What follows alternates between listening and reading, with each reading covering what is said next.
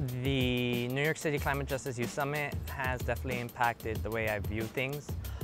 With the activities that are going on throughout the day, you are able to hear stories from many different people from many different communities. And it's kind of inspiring to me. It kind of motivates me to see that, you know, you're not the only one doing work, you know. Of course, we see a lot of police brutality happening in communities living now. So it's important because look at Katrina, right, 10 years ago. And you see Katrina hit Asghar. So you see how police react to those situations.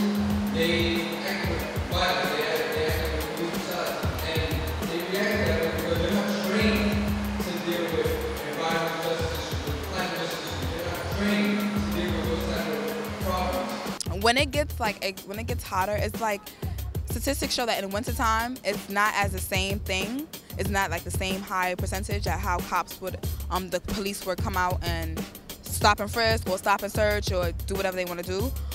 It's more percentage in the summertime because most of the summertime we're out having fun. We're trying to go out, you know, on our way to work. And for them, from their point of view, it's more like they're outside. They're in front of their buildings. They're outside with their family at the corner store because it's more hot. So they feel that in the summertime, that's where they get more of their, I call it quotas.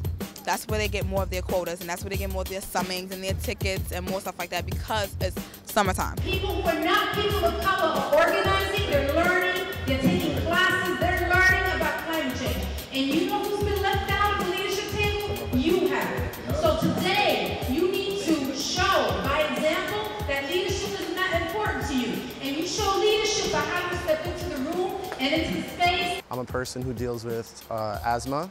I noticed that in my community, which I consider a poor, low-income community of color, deals with different environmental burdens that more privileged communities will never see.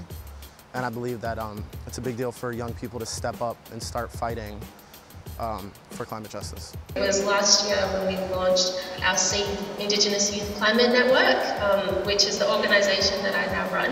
And so we now support Indigenous young people from all across the country to be leading this fight. And one of the biggest campaigns that we've been running over the last couple of years is to stop what could be one of the biggest coal projects in the entire world. In Queensland and Australia, there's a proposal to currently build a huge mega mine in the Galilee Basin, which is one of the biggest coal reserves in the world. And in order to do that, they would need to build not only the mine, but a railway line out to the coast of Australia and expand coal ports on the Great Barrier Reef. We're wasting so much water already. 2.75% of our water is usable. Everything else is salt water, and we can't use it. So we can't afford to waste anymore. So we're going to use grain, and that's going to represent us sowing seeds back into Mother Earth. Okay, so we're giving back to her since she gives so much to us. And the community says, Ashe. Ashe. So it helps, lemon balm helps decrease your anxiety. You are the most knowledgeable person about your life, so you need to remember that. So you ask questions, always ask for alternatives. Don't settle for any medication, because now they don't care how old you are, they will give you a medication for anything. So you always want to find the natural way of healing your body.